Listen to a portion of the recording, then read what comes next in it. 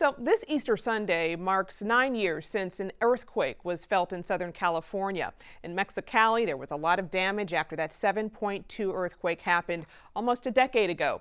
But as we close in on a decade, a new study shows that we are in an earthquake drought. And here to talk about what an earthquake drought is paleoseismologist Dr. Thomas Rockwell. Dr. Rockwell, welcome. Thank you. Glad to be here. So researchers from the U.S. Geological Survey say there have been no major ground rupturing earthquakes along these three key faults over the past 100 years. Why is that significant?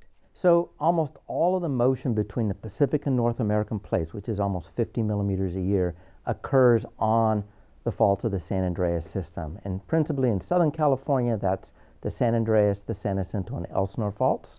And in Northern California, it's the San Andreas, the Calaveras, the Concord, the Macama, the Rogers Creek. There's a whole system of faults up there as well. And in the past 100 years, none of these faults have ruptured in a large earthquake. Whereas in the previous 1,000 years, there had not been a period of 100 years when one of these faults has not ruptured. Well, so given the passage of time, then, is it fair and accurate to say that we're overdue for a large earthquake?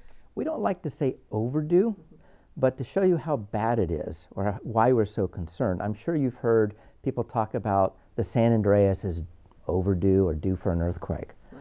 So from dating past earthquakes, from the geology that we do, we know that the average recurrent interval, the average time between large earthquakes on the southernmost San Andreas is about 180 years. It's now been 300 years since the last large earthquake. So this has led to the idea that maybe we're overdue, but there's caveats to that. In any case, it's very clear that the southern San Andreas is certainly ripe for a large earthquake, and the question is, why hasn't it happened? And then, why hasn't a large earthquake occurred on the San Jacinto? We've had moderate earthquakes. Some people may remember earthquakes on the southern San Jacinto fault in 1968.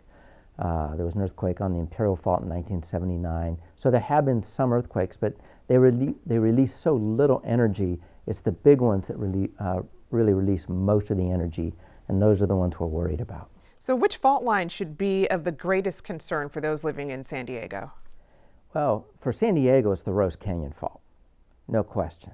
But from our recent studies, and we just had a paper come out in the last few weeks, the Rose Canyon Fault only produces these relatively large earthquakes in the high magnitude sixes about every 600 to 800 years. And the last one was just pre-mission, so in the last 300 years. So it's one that that's not one that we say is overdue by any account.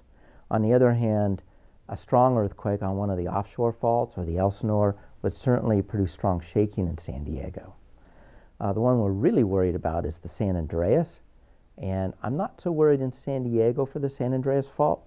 That one, if it ruptures from south to north, modeling studies have shown it does a tremendous amount of damage in Los Angeles. So that's the main concern, because that's where the main population center is. Are you okay? San Francisco. Yeah, but I can't get home. Los Angeles. The bridge fell down.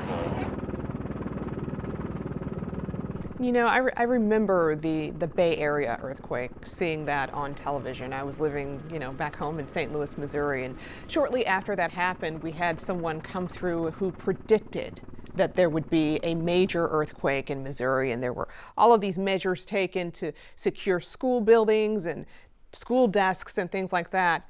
Is there really a way to predict when an earthquake will happen? No, we cannot predict earthquakes, and in terms of prediction, we're talking short-term prediction.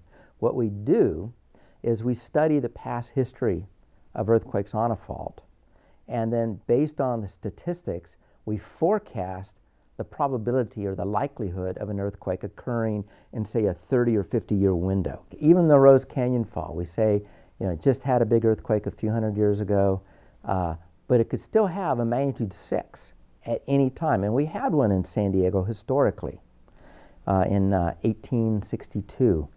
And we didn't have a newspaper at the time. We didn't have KPBS, but it was called the Day of Terror in the Los Angeles Star.